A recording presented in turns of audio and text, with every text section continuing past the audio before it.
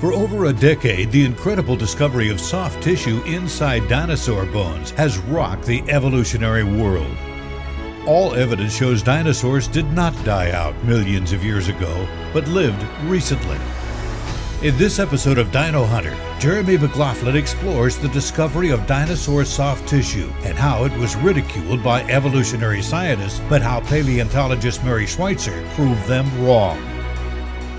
Then, in 2012, creationist Mark Armitage took Mary's research and found his own soft tissue, adding to the incredible discovery which supports the biblical worldview. See amazing video of soft tissue and microscopic photos of dinosaur blood vessels, red blood cells, collagen, and osteocytes. Tissue that should not exist if dinosaur fossils are millions of years old.